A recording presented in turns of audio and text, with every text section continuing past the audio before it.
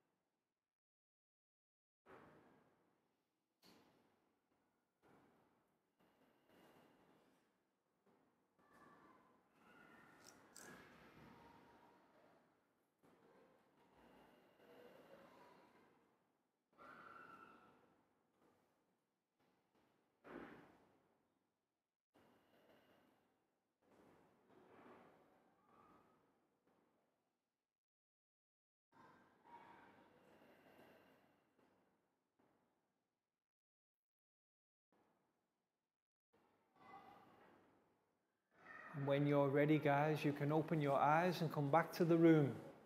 Excellent. And next we'll do our stretch sequence. So let's stand up and push in our chairs. And let's begin by stretching up high. High to the sky. High as we can. And then let's go down low. Touch our toes.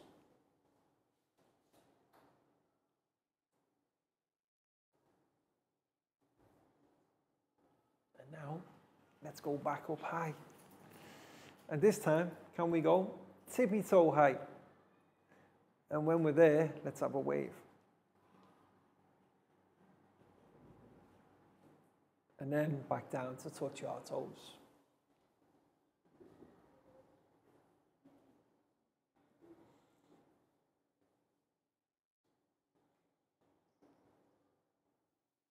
And now, let's stand up straight. Shake it out, guys. Arms and legs, shake it out. Shake it out. Shake it out. Now, let's do some rotations. Left, right, left, right, left, right, left, right, left, right. Excellent. Now let's take our right hand and touch our left foot. Left hand, right foot. Right hand, left foot.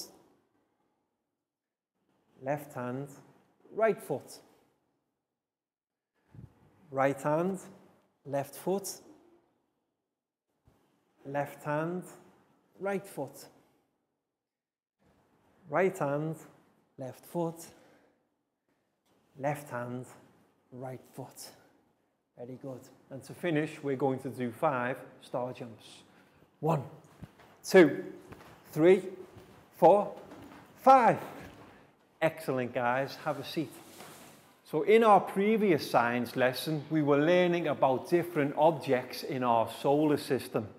And we were learning about one object in particular. Does anybody remember the name of the big ball of energy? Excellent. The big ball of energy in the sky that heats our planet is called the sun. So what we're going to do now, as a brief recap, is I will do some of the different planets that we have in our solar system, and we'll do them moving away from the sun. So first of all, we need our big ball of energy. How do we spell sun, guys? S-U-N. Perfect. Now, who can remember how many different planets do we have in our solar system? Any ideas? Excellent, Prayer. We have 8. Okay? So what I'm going to do is I'm going to draw 8 planets moving further and further away from the sun. Now it's important to bear in mind these aren't actual size diagrams, they're just objects in relation to distance from the sun. And what we're going to do is we'll do an exercise to name them one more time. So who can remember, guys? Does anybody remember the name of the closest planet to the sun, beginning with M, and therefore the hottest planet? Mercury. Excellent. How do we spell Mercury, guys? M-E-R-C-U-R-Y. Mercury. Okay, planet number 1 is Mercury, and that's the planet closest to the sun. Let me just do the M again there. Okay, so now we're on to the second planet from the sun, beginning with V. Venus. Venus, excellent. After Mercury, we have Venus. V-E-N-U-S.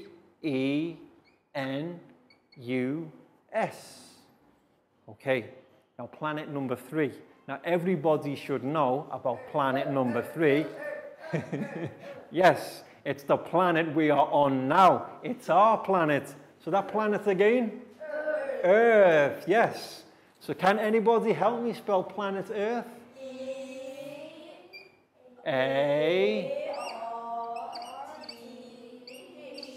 E-A-R-T-H. Excellent, our planet. I told you everybody would know. So far we have Mercury, Venus, Earth. Well, who can tell me what planet comes after Earth? Sometimes known as the red planet. Again, beginning with M. Mars. Mars. M-A-R-S. Mars. Okay, Mars is the next planet. And then, following Mars, does anybody remember the planet that we said had sort of like an eye? When you look at this planet, it has like an eye on the front. Jupiter, yes, beginning with J. It's a very large planet. Too big for me to draw on the board. It's a lot bigger than this. It would be like this size. And it has an eye on the front. Jupiter. How do we spell Jupiter, guys? U-P-I-T-E-R. Jupiter. Excellent. And then our next planet in the solar system is very distinctive. Does anybody remember the planet that had lots of rings around it? Remember when we done the pictures and there was one planet with rings all around, beginning with S? Saturn. Yes, well done. We have Saturn. S-A-T-U-R-N.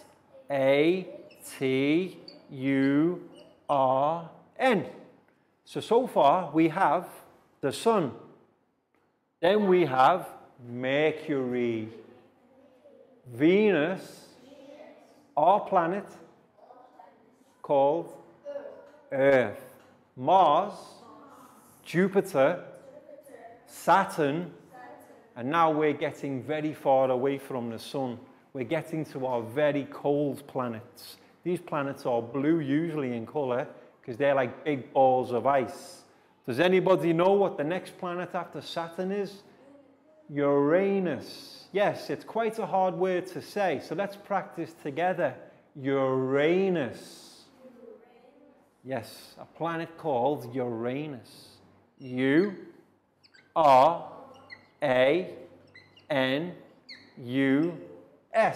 Uranus. And the final planet in the solar system, N-E-P-T-U-N-E,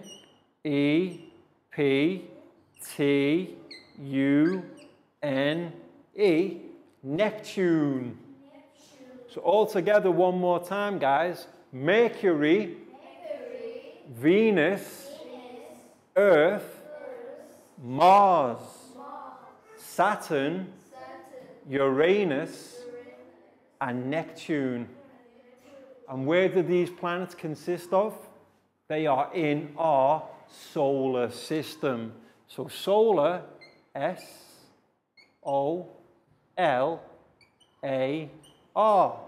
Solar refers to sun. Solar is the power or the heat or the energy that comes from the sun. That's why when you hear solar power, it's powered by the sun. But we call our body of planets solar system. Okay? The 8 planets that orbit around the sun are known as the solar system. And did you know, up until a few years ago, there wasn't 8 planets, there was 9. There was another planet called Pluto. But people decided Pluto was so small that it was too small to be a planet. So now it's just known as a piece of rock in outer space. But 10 years ago, there would be another planet here called Pluto. But now it's being degraded to a piece of space rock. But that was excellent, guys. Very well done. That was a brief recap of the previous lesson when we looked at the sun and the solar system in general. And we're going to continue looking at the sun today, but we're going to look at it in a different way. We're going to look at our sun in effect it has on our planet, planet Earth, in relation to another planetary body, which isn't a planet, but it's something that orbits around our planet. At night time, guys, what do you see? Do you see the sun? You see the moon. Excellent. At night time, the sun will fall. We call this sunset. And then, what will you see in the sky? The moon. So what we're going to do in today's lesson is we're going to look at the relationship between the sun and the moon and the effect that it has on our planet Earth in relation to 2 distinctive types, daytime and nighttime. So now, guys, I'd like you all to turn to look at the TV screen because we have a PowerPoint presentation about the rising and setting of the sun and moon. So now we can say it together, the rising and setting of the sun and moon. Let's take a look, guys. So let's take a look at our PowerPoint presentation, the rising and setting of the sun and moon. Yes. Now what can you see in this picture, guys? Can you see lots of moons? How many? 1, 2, 3, 4, 5. That's because we don't really have 5 moons. We only have 1. This is what's known as a time-lapse photograph, where a picture is taken of the same object over a series of time events. And what it does, it helps you understand how the moon will rise in the sky and then it will fall. Similar, at daytime, the sun will rise in the morning and set in the evening. And what we're going to look at today is the different time periods when the moon and the sun will rise and fall. So in the morning, the sun comes up in the east. Okay, always in the east. We call this sunrise. Yes, in the morning when the sun comes up from the east, we call it sunrise because the sun is rising. In the evening, the sun goes down in the west. Okay? So remember, rises in the east, does a full cycle, and then goes down in the west. And what do we call this? Not sunrise. We call this sunset. Sun rises, sunrise. Sun sets, sunset. Yes. You can see here, this is similar to a time-lapse photograph, but it's a diagram. Now what you can see are the different times of day. Like very early in the morning, what time is this? 5 a.m. The sun is just starting to appear, but it will still be very low. It will be rising above buildings because it's rising from the east. But at 5 a.m., very low in the sky, you might just be able to see the top. But then, by 6 a.m., 7 a.m., 8 a.m., the sun has risen some more. By now, 8 a.m., you should be able to see the sun in the sky. Okay? And then we have 9 a.m., 10 a.m., 11 a.m. And then by midday, 12 p.m., the sun is usually at its highest point in the sky. So at about 12 p.m., midday, or certainly 1 p.m., the sun is at its highest point. What happens to the sun after it reaches its highest point? It begins to fall. Yes. You can see here, by 1 p.m., 2 p.m., 3 p.m., the sun is still in the sky, but it's already beginning to drop. It's beginning to set. And then, by late in the evening, 6 p.m., 7 p.m., it disappears from view. Now, when the sun disappears from view, what other planetary object comes into the sky? The moon. Well done. Sometimes, at certain times of the day, it's possible to see both in the sky at the same time. That'll be when the sun is setting and the moon is rising. I remember about 2 months ago, I seen the sun and the moon at the same time. That'll be when the sun is setting and the moon is rising. Okay? When the sun sets, the moon rises. Yes. What can you see in the sky now? Is it daytime? No, it's not daytime. It's nighttime. If it's daytime, what can you see in the sky? The sun. If it's daytime, we see the sun. If it's nighttime, and sometimes, and stars, yes. Especially in Chiang Rai, lots of beautiful stars at nighttime. If you look up into the sky at nighttime, see lots of stars because no air pollution. The moon will look different depending on its position. Yes. If you can see all of the moon, what do we call this? Does anybody know? A special occasion, we can see the whole of the moon. Full moon. When we see the whole of the moon, we see the full moon. But at other times in the lunar calendar, we just see parts of the moon.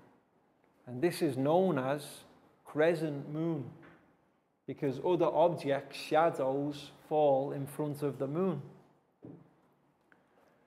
Sometimes the moon moves in front of the sun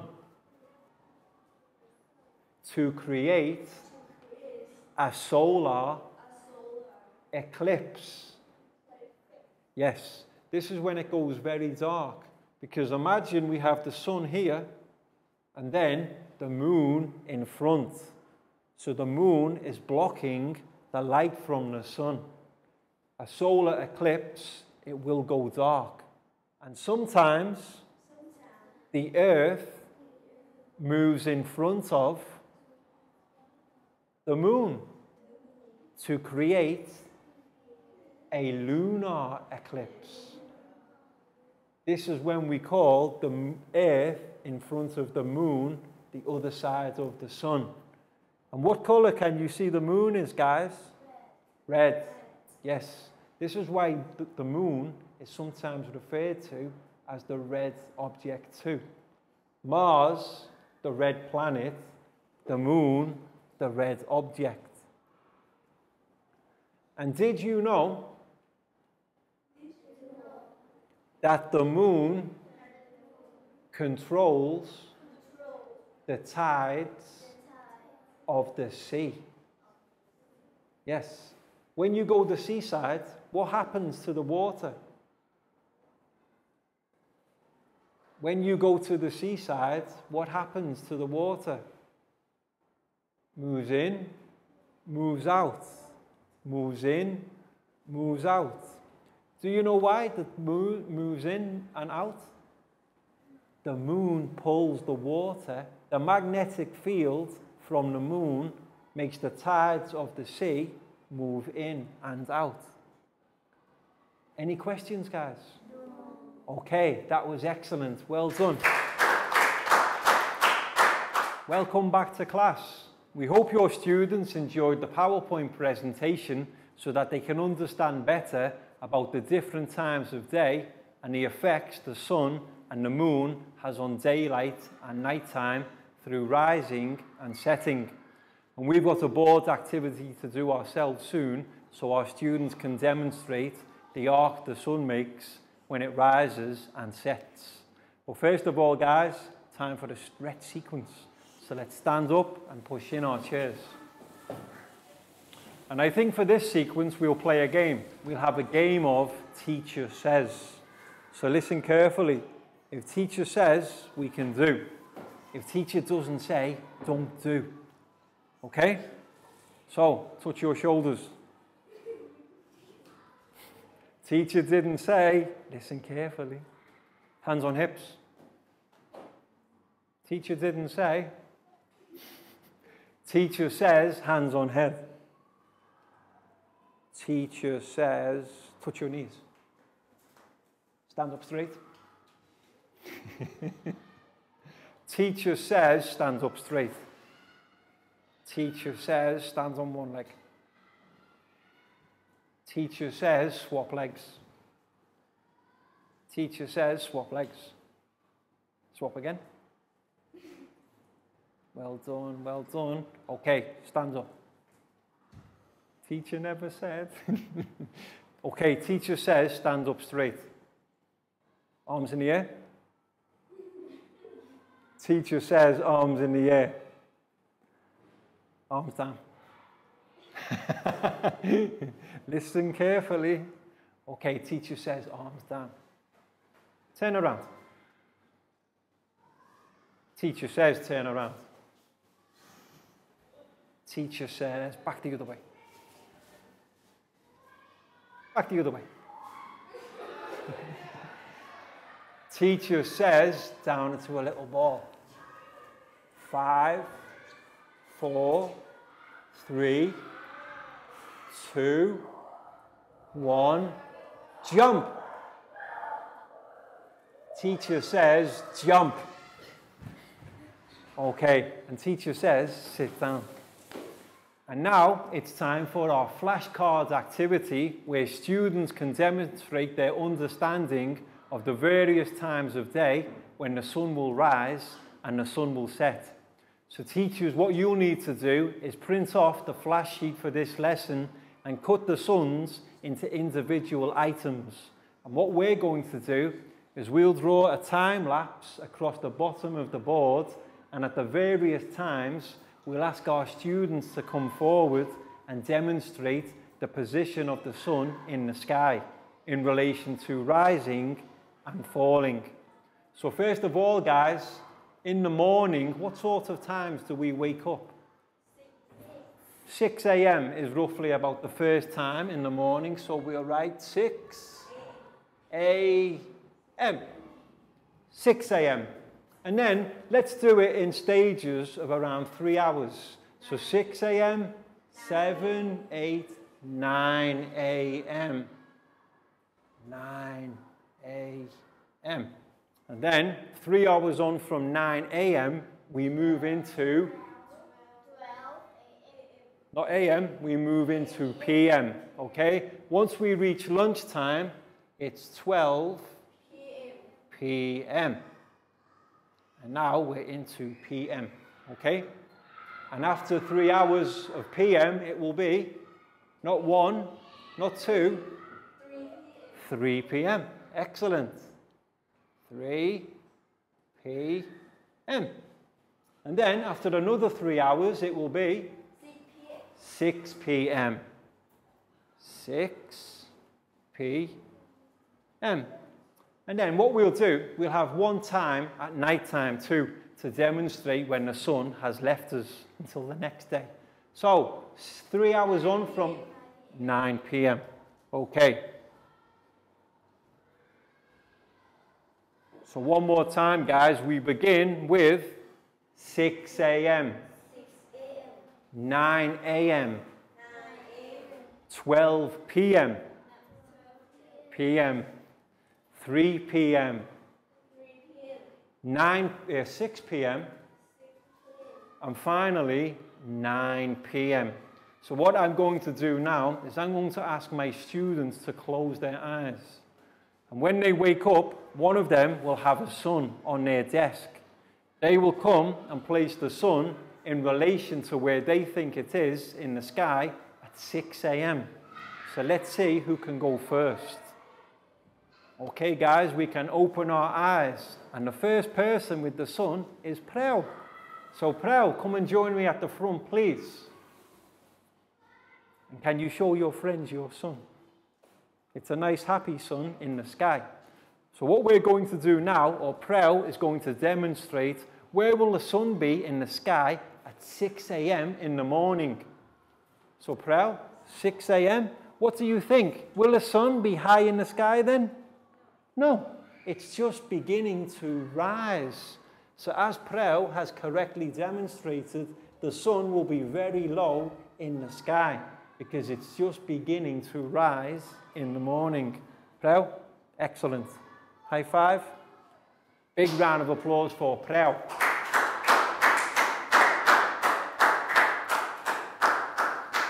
And teachers, what you can do now is you can pause the video and you can do the same activity with your students in your class. Just remember to choose a different student each time. And then at the end, we'll have a good understanding and demonstration of a sunrise and a sunset. So guys, time for our next person to demonstrate 9 a.m. Let's close our eyes again. See, 9 a.m. Who can we do? 9 a.m. 9 a.m. Let's open our eyes, guys. So now it's Nadia's turn. Nadia, come and join me at the front, please. So Nadia now has the sun. But now it's 3 hours later in the day. It's a bit later in the morning. So what will the sun have done now, guys? It will have risen. It's gone up by 3 hours. So Nadia, where in the sky do you think our sun will be? Perfect. You see what's happening. Our sun is rising in the sky as the hours progress. So now we are at 9 a.m. and the sun is risen. It's now fully in the sky. Nadia, that was excellent. High five. Big round of applause for Nadia.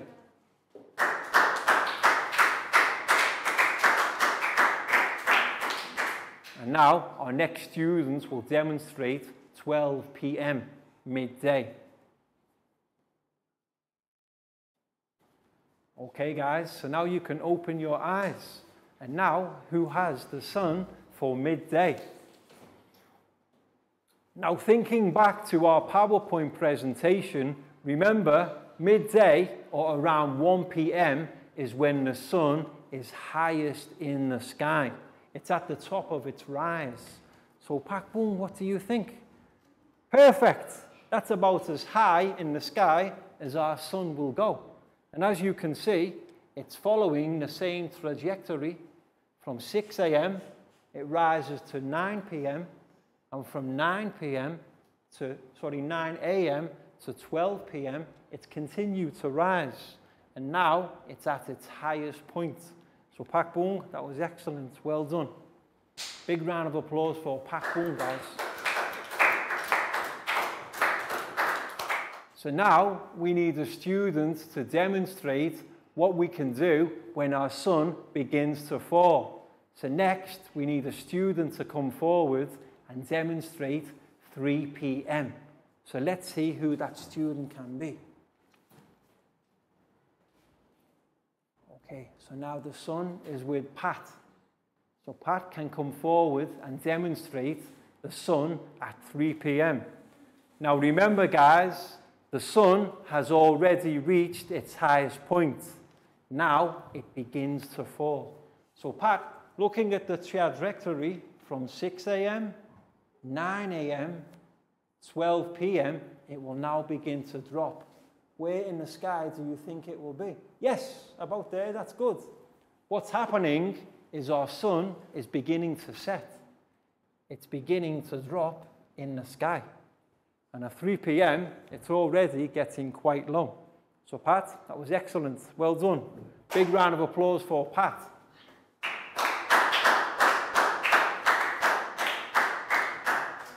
And now we'll carry on. Next we need 6 p.m. Okay, now we can open our eyes, guys. And who has the flashcard? Down.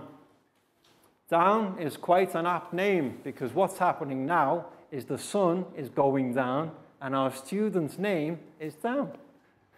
So Down, 6 p.m.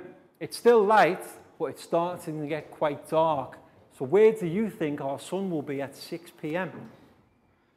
Excellent, yes. It's already fallen quite far in the sky. So what's happening now is our sun is taking a downward trajectory, particularly in the winter months. In winter, it will probably already be dark by now. But Down, that was excellent. High five, big round of applause for Down. And we've got one more student to demonstrate what happens to the sun after it already goes dark. So, our final sun will go to Lakgao. Lakgao, you can come forward and join me now. So what do you think, guys? 9 p.m. It's already dark. So where will the sun be now? The sun will have disappeared. No, it will be down here. The sun has disappeared from view completely because at 9 p.m., if we look in the sky, what can we see? Can you see the sun? No. What do you see? You see the moon. So the sun is already out of view. And what we have in the sky is the moon because it's nighttime. So Lakgao, that was brilliant. Well done. And a big round of applause, guys. Well done. And now it's time for our worksheet part of the lesson. And for this activity, what we're asking our students to do is to draw a picture of representing sunrise. So remember, guys, your first picture that you draw will be early in the morning when the sun is rising. And then in our second box, the opposite time of day when the sun is setting, which we call sunset. So we're asking our students to draw two pictures, one that represents sunrise and another that represents sunset. So what do you need to do first, guys? Write our names on top. And give our students around 10 minutes for this activity so they can spend 5 minutes drawing each picture. And if they have time at the end, they can colour too. So Chu, this one's for you. Nadia, for you. Thank you. You're welcome. Pat, this one's for you. You're welcome. Pak Bung, you're welcome. Ned, for you. Thank you. You're welcome. Down, here's yours. Bangpon, for you. Thank you. You're welcome. Preu, for you. Thank you. You're welcome. And Lakgau, this one's for you. Okay, so two pictures, guys. The first picture you draw will be this time period, 6 a.m. to 12 p.m. midday, sunrise. Okay, when the sun is rising in the sky. So you can draw any picture that you like, maybe of yourselves that represents sun rising, maybe on your way to school of a morning, because when you're traveling to school, the sun is rising. S-U-N-R-I-S-E. Sunrise. And then your second picture is the opposite time of day when the sun is setting, and we call sunset. So think about the two different times of day. Draw an activity that happens at sunrise, maybe eating breakfast, going to school, or playing with friends. And then what happens in the evening when the sun is setting? We go home. So you could do traveling back from school, sitting with your friends on the school bus, or playing with friends. Or if it's the weekend, you might have other activities that you do. But it can be anything, guys, as long as it represents sunrise and sunset. So first one, sunrise. When the sun is coming up, what will you do, Chu, of a morning? What do you do at sunrise? Eat breakfast? Come to school? So you can draw a picture of yourself coming to school. And remember, excellent to see Nadia's picture. The sun is low in the sky because the sun is still rising. Excellent, Pat. That's good. So at sunrise, the sun is still low. So 6 a.m., what do you do? At home, eat breakfast. So you can do eating breakfast. Yes. You can draw the picture of yourself eating breakfast. And then at sunset, we don't eat breakfast. We could eat dinner. Excellent, Lakgau. That's beautiful. Preu, I like your sun. Nice and red. Very hot sun. So what's happening at sunrise with Pak Bung? What do you do at 6 a.m.? Yes, good idea. You can show yourself eating breakfast. Everybody likes to eat breakfast in the morning. And if you want, you can draw the different suns. You can show the stages of sunrise. And then, in your next block, you can do sunset. Welcome back to class. We hope your students enjoyed the worksheet activity where they had to design their own pictures and drawings based on sunrise and sunset. And as you can see here, some of my students have done a great job. So excellent work, guys.